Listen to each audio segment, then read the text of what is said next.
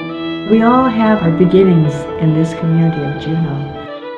My dad believed in the American way.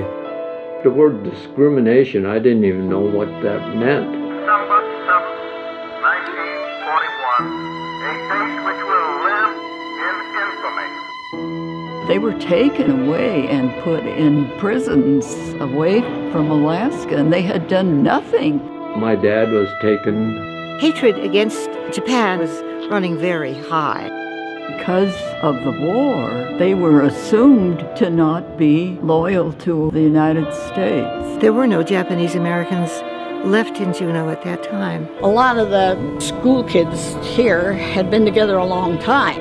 At our actual commencements that year, there was an empty chair on the platform.